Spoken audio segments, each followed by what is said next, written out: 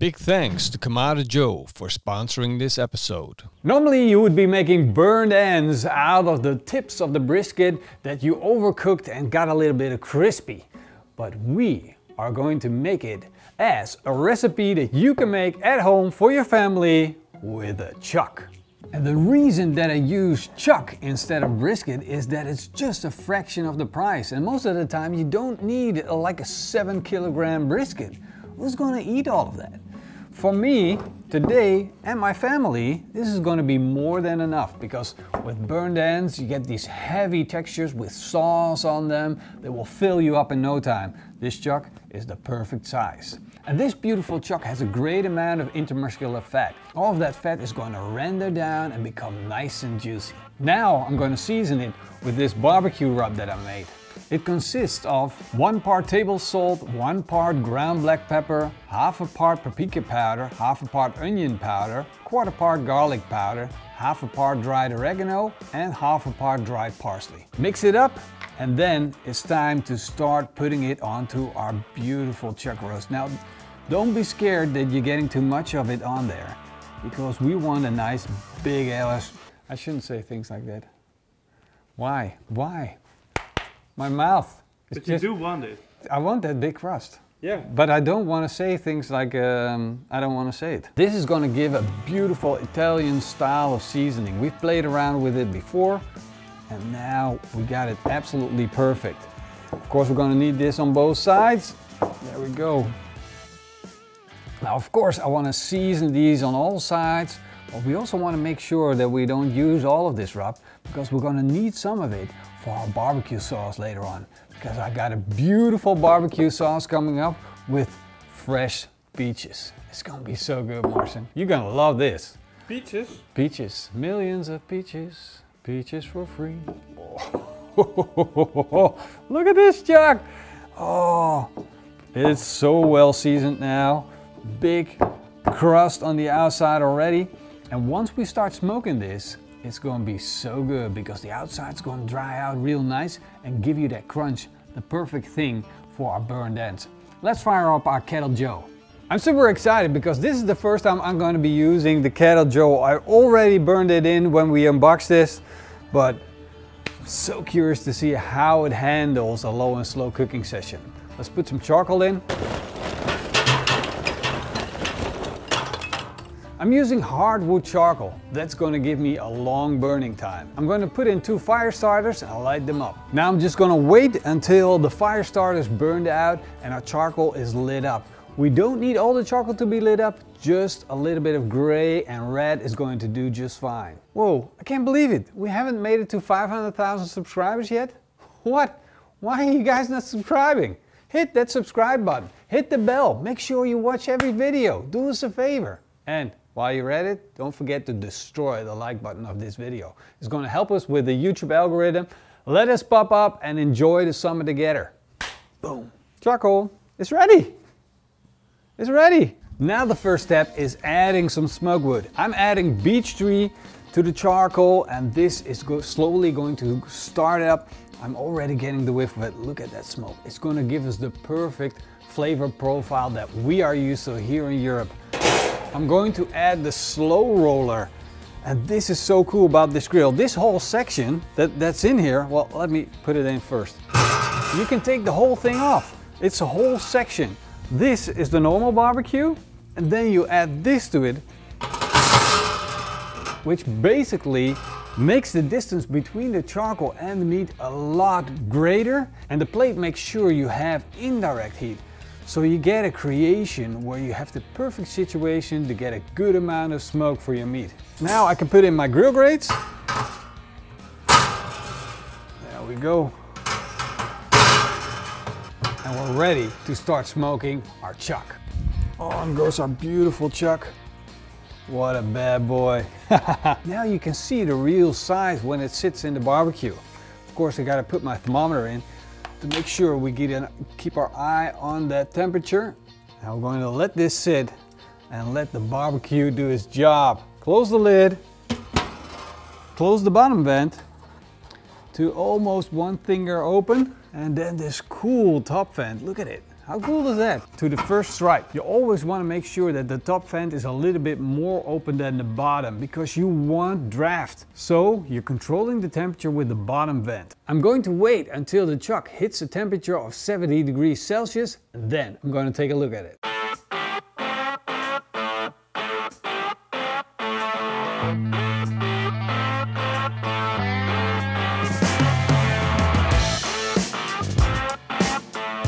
Our chuck is a little over 70 degrees Celsius. Wow, look at that. Look at that crust. Beautiful. Nice thick crust we're building up. We got a nice smoke profile going on. It looks good already, and the slow roller is really doing a great job. The greases are dripping down onto that plate. We get a lot of smoke coming from the wood, from that little bit of grease that's condensing. This is really looking good. But because it's such a flat piece of meat, I don't want to dry it out in the last section of the cook. So we're going to actually wrap this up and let it continue to cook in our butcher's paper.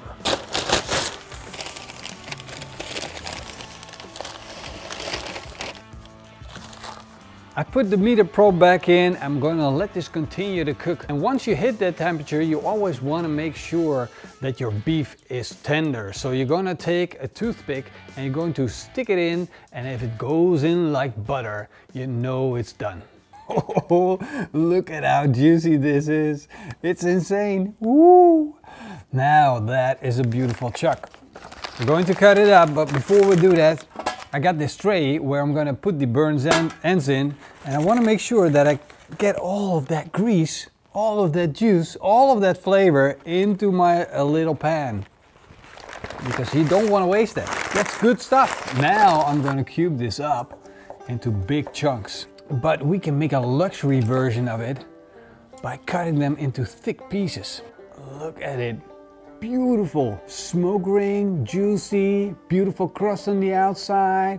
If I squeeze it, look at it, it's nice and spongy. I gotta do it. I gotta do it too, man. No, you don't have to. I'll do it for you. Don't worry. No, okay. You can have a piece too. Oh man. That's good stuff. Why does this always happen when we gotta put things over it? It's always good.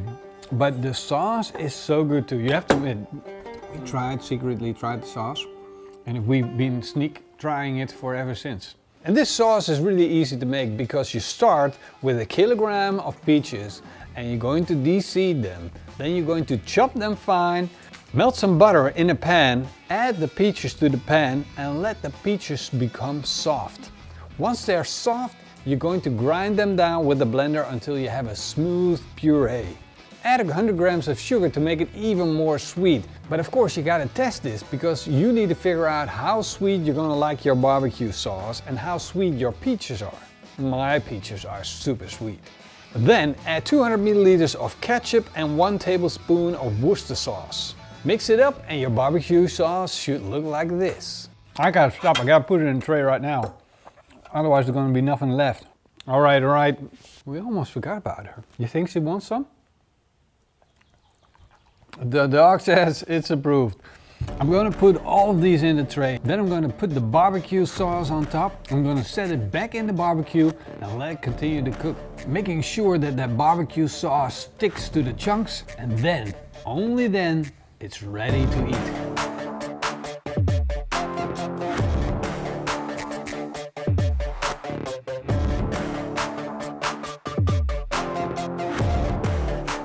All right. I think we don't have to talk about this. We just have to eat it. Dude, this looks like freaking awesome. It does. It does. It looks really good. We got a little bit of that crunch on the outside, but the whole tray is like a goodness dish. It's like, it looks freaking awesome.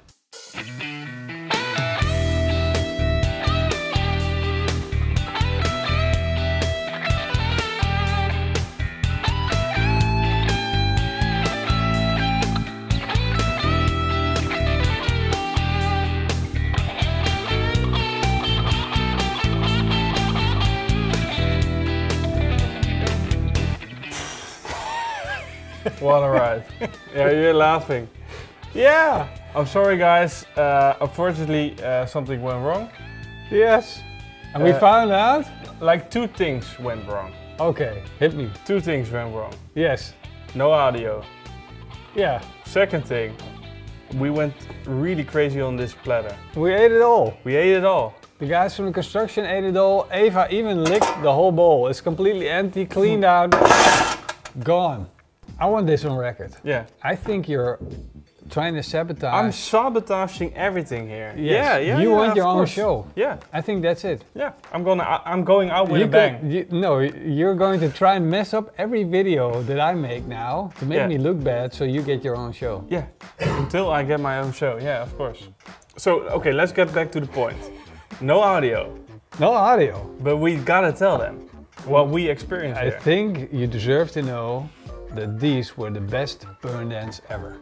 Like, the good thing about these burned ends is that the peach sauce wasn't too heavy. You know, No. it was not like you said like it's not like you're eating a fruit punch or something. No, it's fruity, not a fruit punch. Yes, in a sweet way. Yeah. Like a sweet, peachy, velvety, soft way. And it didn't, to me, it didn't taste like peaches. I'm so upset we don't have that audio. Yeah, I know. You have to comfort me. You have to give me 500,000 likes because otherwise I'm gonna cry right now. Otherwise, I'm gonna get fired. Yeah. Oh yeah. No. Better close up the video now. That's a great idea. If you don't give us 500,000 subscribers, I'm gonna fire Morrison. So it's Within gonna, how much either time? way, How much it's gonna time? go completely bad. But you're like, How much time do we have? Right. From now on, I'm gonna give it 2 weeks. Whew. Hope you guys enjoyed this video, and if you did, leave us a big thumbs up and a comment down below and subscribe. See you guys next time. Until then! Eet smakelijk. That's right. And thanks all the pages and YouTube members. That's right. And keep on grilling. Cheers. See ya. Mess up. Like It's...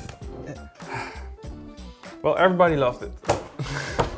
The recipe, the recipe is down below.